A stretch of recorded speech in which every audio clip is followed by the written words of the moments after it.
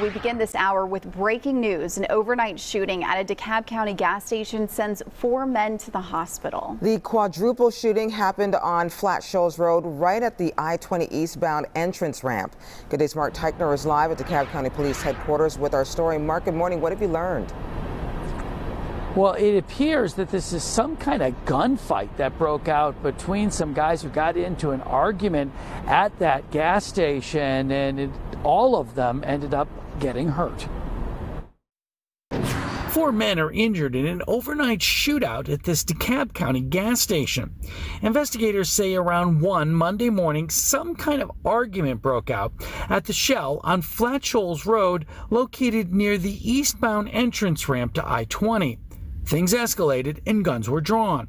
Police tell us a total of 4 men ended up getting shot. At last check, 1 was in critical, the other 3 suffered non-life-threatening injuries. The number of gunmen fired wasn't released, nor do we know the total number of shots that were fired.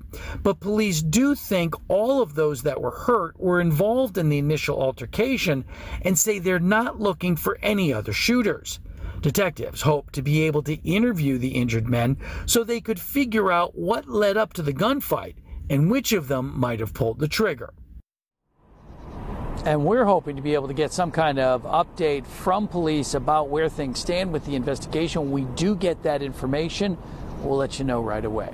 Reporting live from DeKalb County Police Headquarters, I'm Mark Teichner for Good Day Atlanta.